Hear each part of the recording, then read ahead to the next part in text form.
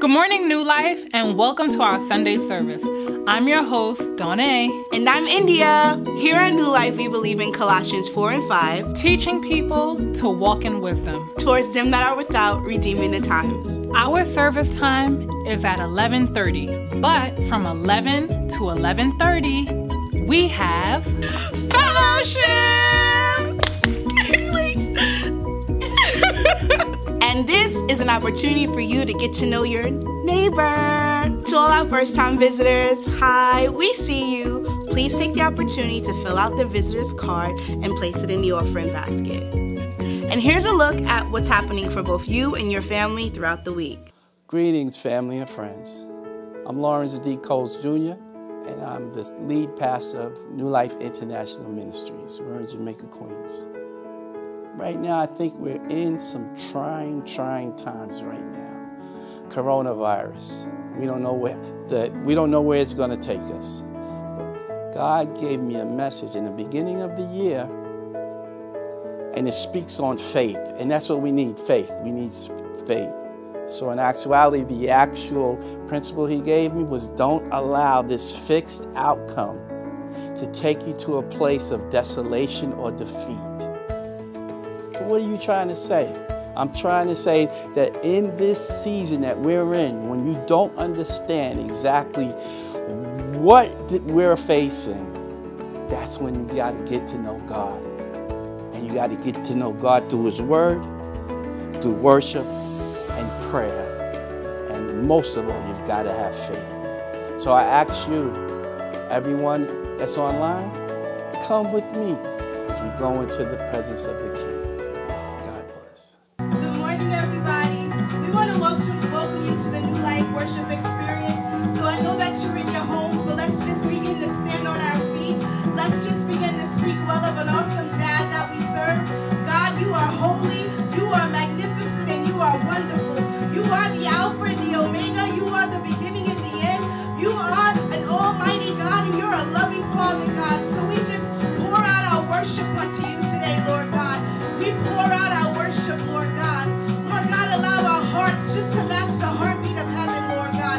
We come in together on one accord, lifting your name high. Holy, holy, holy is the Lord God Almighty. Holy, holy, holy is the Lord God Almighty. So Holy Spirit, we invite you in. We invite you into our homes. We invite you into this place to move freely and have your way. You're welcome here.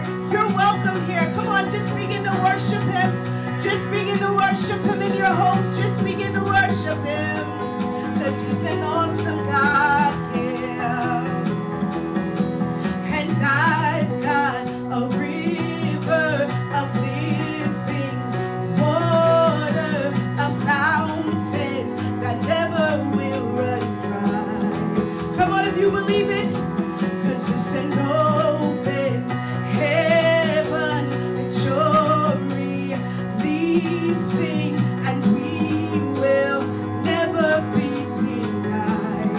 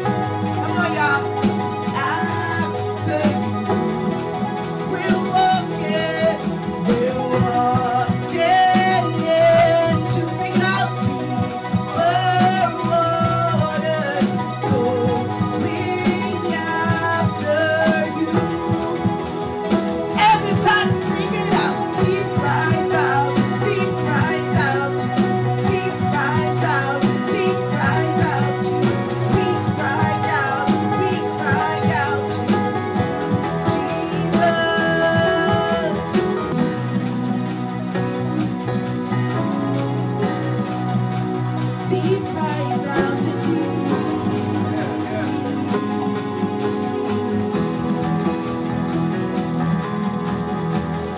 I've got a river of life flowing in me. I've got a river of life flowing in me. I've got a river of life flowing in me.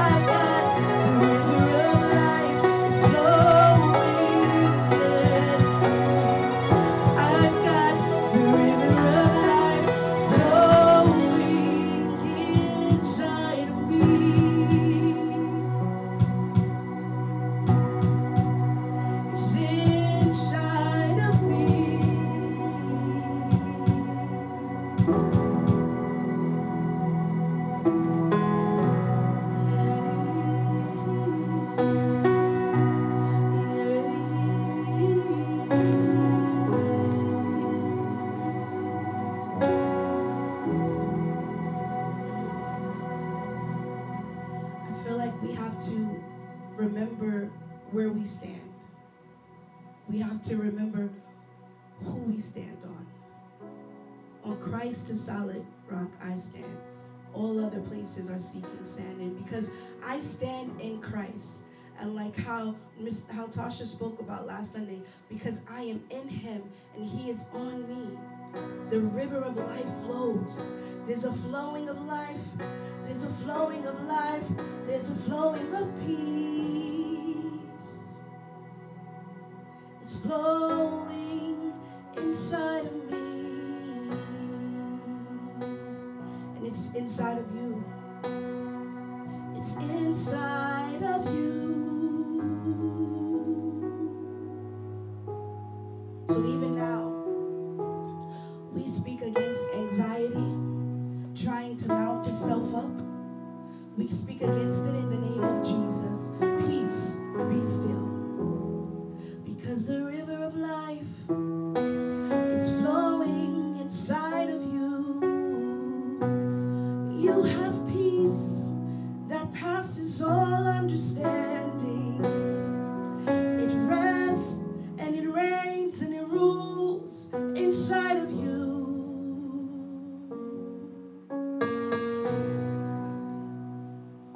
Keep on playing, Paul.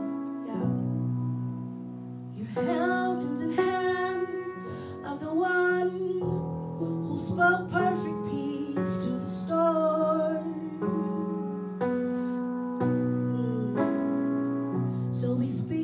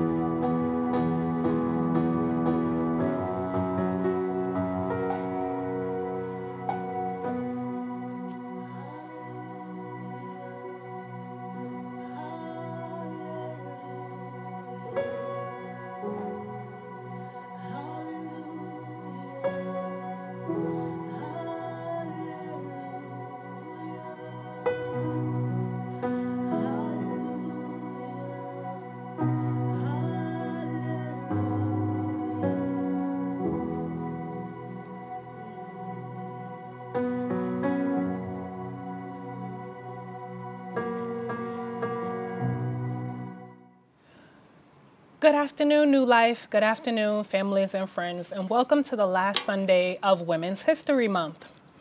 The women of the ministry have brought forth great messages this month. We heard about the posture of your heart, being prepared, and putting on your holy armor of God. After we have done all of this, what do we do next? Now we must find our strength in the Lord. But how do we do that? The next step, and possibly the most important step, is to admit that you need help. This, for many people, including myself, is going to be the hardest part. Surrendering control over a situation means you have to be willing to literally let go. Let go of your pride, let go of your ego, let go of your expectations, how you think things should be done, let go of your fixed outcomes, what you want the resolution to be. You have to let go. In the Bible, Paul prays for deliverance from a demonic spirit sent by Satan to harass him. When he prayed to God about it, this was the reply he received. 2 Corinthians 12, 9 through 10. And he said to me, "My grace is sufficient for you. My strength is made perfect in weakness. Therefore, most gladly, I would rather boast in my infirmities, that the power of Christ may rest upon me. Therefore, I take pleasure in infirmities, in reproaches, in needs, in persecutions, in distresses, for Christ's sake. For when I am weak, then I am strong." Let's talk about the first part of the scripture. His grace is sufficient for you. Let me say that again. His grace is sufficient for you. The word grace means courteous goodwill. The word sufficient means enough, adequate. That means stop looking. You have found your safe place within the Lord, and He is providing you with courteous goodwill, which will be adequate for whatever you may need. The second part of the scripture speaks about boasting. I will rather boast in my infirmities. How many of us can find joy in boasting in our failures? I can honestly say I have a hard time boasting about my failures. We want to boast about things that we feel like are right in our life. We want to boast about promotions that we just got at our jobs. We want to boast about our children graduating from high school or from college. How about, I just lost my job? Can you boast in that? How about, my child just got left back? You want me to boast about that? I'll even take it a step further. How about, I just got diagnosed with an incurable disease? Can you boast about that? Who are we to decide what life events should be boasted about when we don't know the plans of the Lord? His ways are not like our ways. We can't do it on our own. Just like in the game of basketball, we can easily identify the star players on the team. The Jordans, the LeBrons, the Hardings. We can recognize who they are. We see them on TV, we see them in commercials, we admire them. When it's time to play, all the other players on the team know that they must fall back and play their position and let the star player make the game-winning shot. Yes. They surrender control and they have faith. Our star player is Jesus. We have the ultimate sixth man. Are you going to let him in the game? The last part of the scripture reads, "For when I am weak, then I am strong." So in order to be strong, I must first be weak. Yes. Yes. I must first be placed in a situation where I am made weak. That means I'm going to be uncomfortable. That means things aren't going to be the way I want them to look or the way I want them to feel. And in that space, I'm going to have to surrender and let go. And when you surrender, stop worrying and start boasting in your infirmities, there are going to be some onlookers, some people who will call you a fool. Yes. My Caribbean friends and family have this saying. They say, God takes care of babies and fools. But why? Because babies and fools don't struggle with releasing control. Babies and fools simply rely. I have a theory. I want y'all to work with me, okay? Just hear me out on this. This is for the parents or who's ever spent time with a child. So that's basically everyone. Okay. As a parent, you learn little tricks to get you through your everyday routines. One of the tricks that I've learned is that I never tell my kids where we're going. I give the instructions like get dressed, pack your bag, get a snack, go to the bathroom. No, you can't wear shorts in November. These kinds of things. But I never tell them where we are going. I find that when I give them that information, that's when I get the most resistance. Questions like, do we have to go? Why haven't we left already? How long is the drive? Who's gonna be there? These are all very important questions to children. And us as parents who are simply trying to get out the door, we don't want to answer all of these questions, especially if we're running late. Then, if the plan changes, and you know sometimes life happens and plans change, then you have to explain to them why the plans changed and what the new plans are. This can be exhausting. So, to avoid all of this, I simply never tell them where we are going. This is reminiscent of another story, the story of the Jews.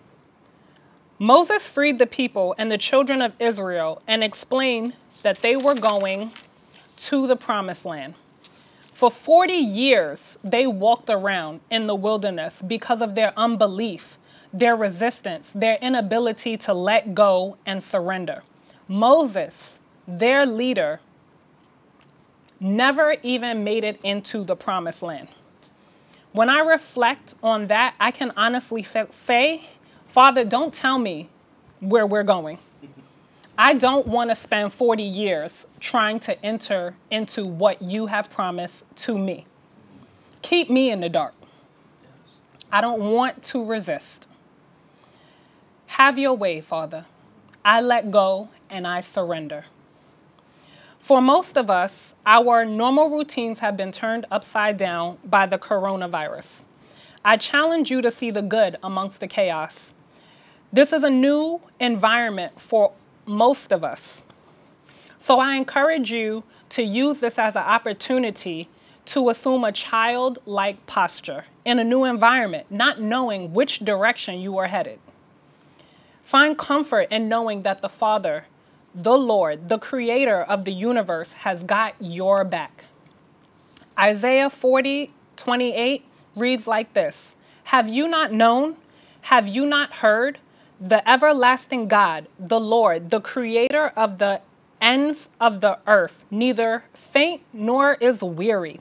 His understanding is unsearchable. For the kids out there, yes, better than Alexis. Isaiah 40:30-31 reads, Even the youths shall faint and be weary, and the young men shall utterly fall. But those who wait on the Lord shall renew their strength.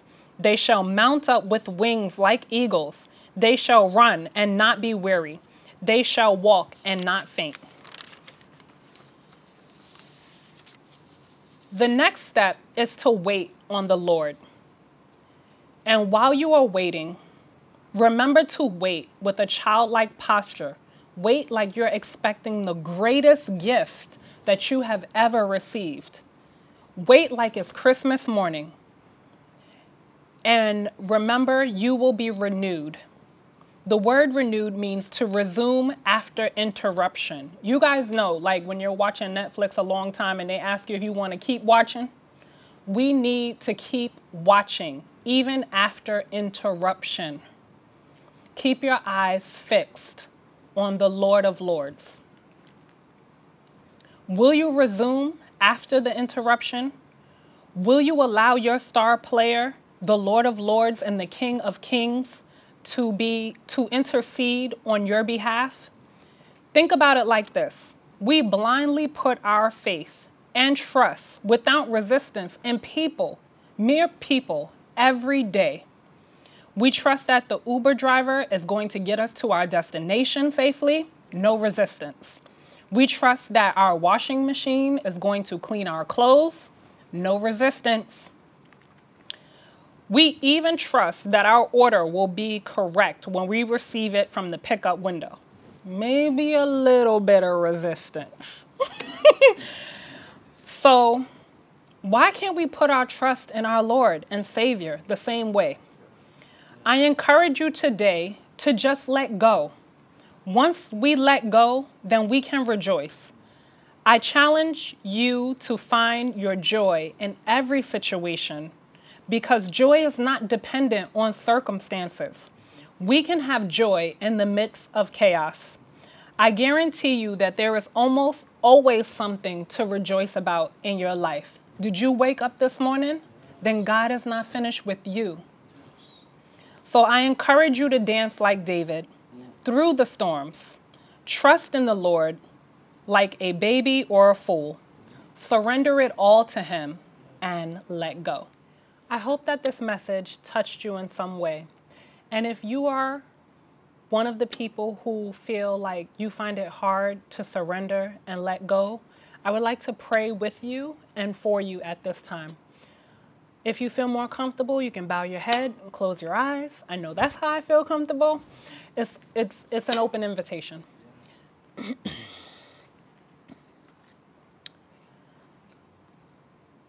Father, we humbly come to you in our hour of need to say that we are weak and we are vulnerable. We need your help, Lord. We need your help to surrender and resume.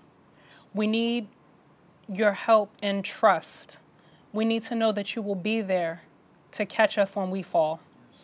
Lord, break down every wall, every barrier that hinders us from coming to you, Father, for you know the plans, you know the way.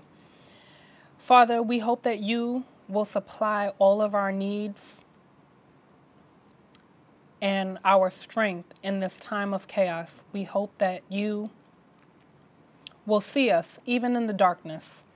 We pray that you will guide us and lead us and take away all fear that we might have in a world that's telling us that we should be fearful. But you are our Lord, our King of Kings, and we put our faith and our trust in you because you know the plans that we do not.